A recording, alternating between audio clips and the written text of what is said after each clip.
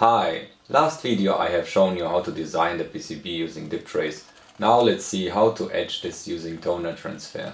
For my toner transfer I am using this glossy paper from a free advertising magazine. You can easily print on it and then transfer easily the toner to the copper layer of the PCB. I print the design several times on one page and then pick the print that I am satisfied with. This method only works with laser printers. I got mine from Amazon for about 70 bucks.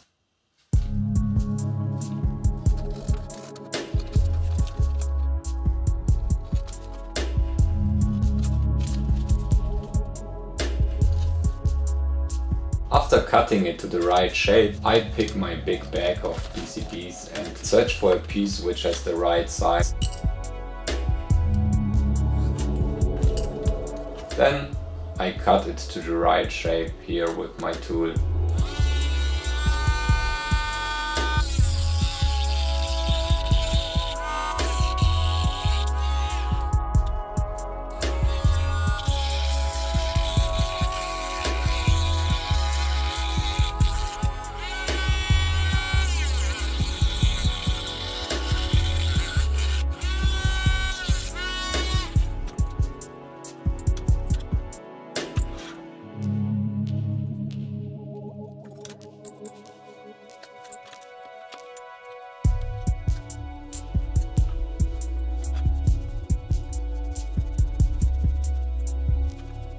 Afterwards I sand it a bit and clean it up. You can use your regular iron to transfer the toner, but you have to assure that you are using just the center of the iron where no holes are present. I am using the highest setting of the iron.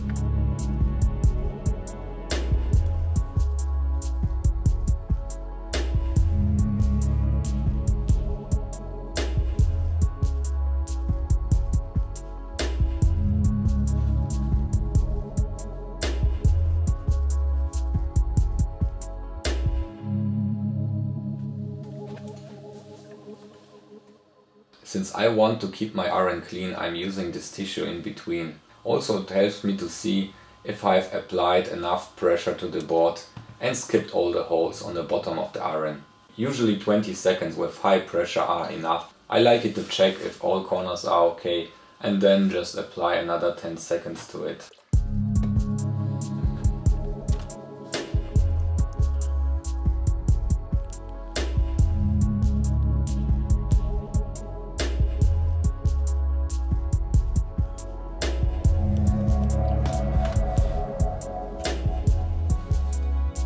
Don't burn your fingers, the piece is quite hot.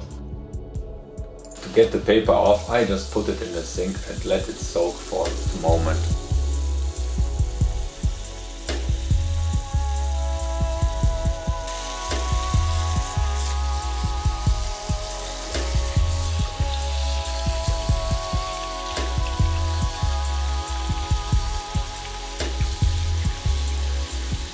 Afterwards I gently try to peel this paper off. The toner will stick to the copper.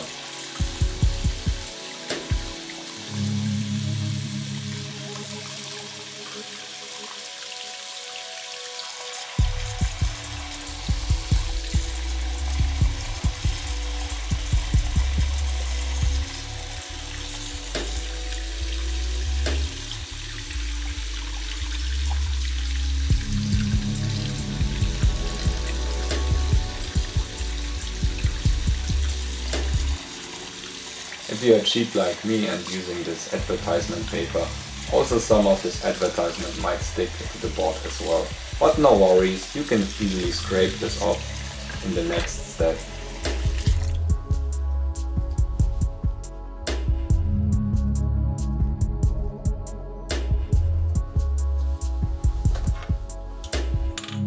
I use my X-Acto knife to clean up the areas which does not belong to the circuit.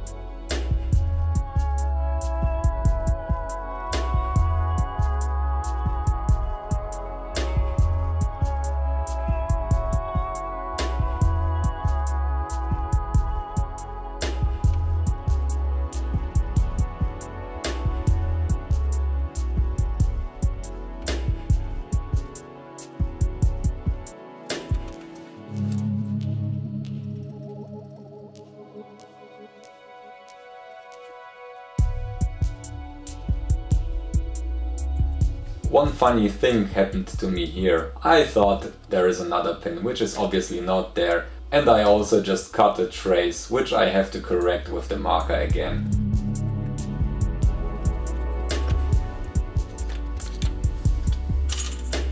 Look, there's the phantom pad. It actually isn't in the design, and also the pin next to it should be connected to the trace, and I scraped it off. But no worries, you can correct this with the marker.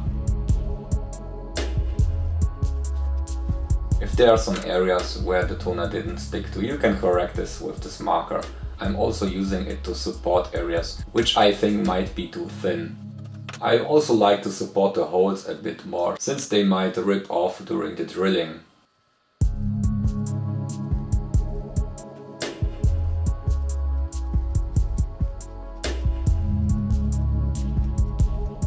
This is your last chance to correct your boards, since afterwards there's no copper left and you have to use some barge wires.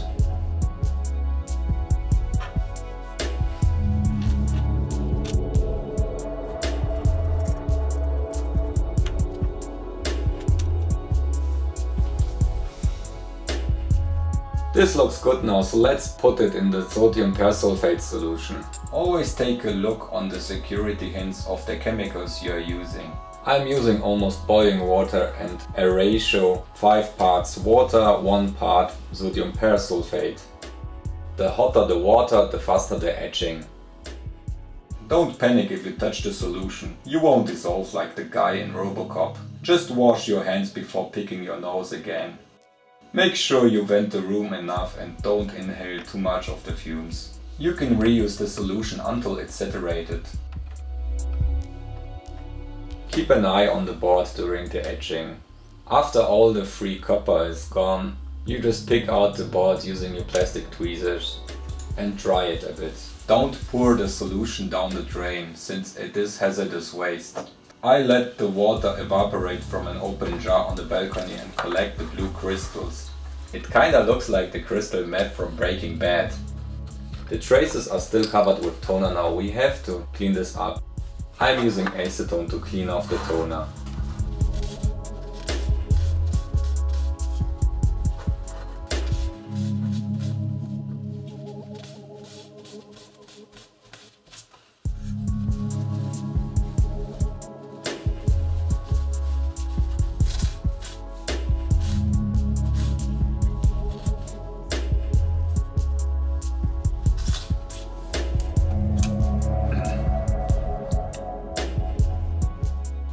This is really satisfying, especially if you're doing this the first time. It might not be perfect, but it's mine.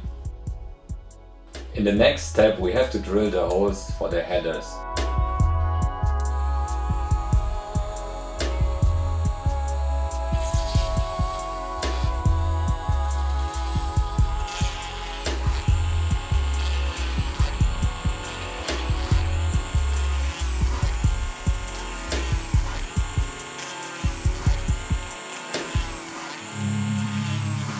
Be sure you don't miss a hole.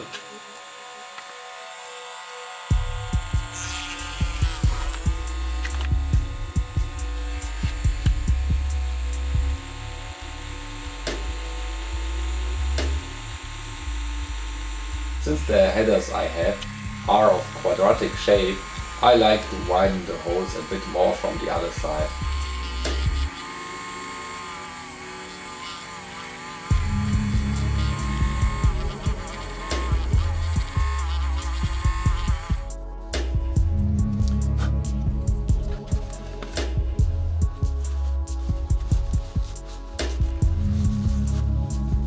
Clean it from the dust, and finished is your homemade board.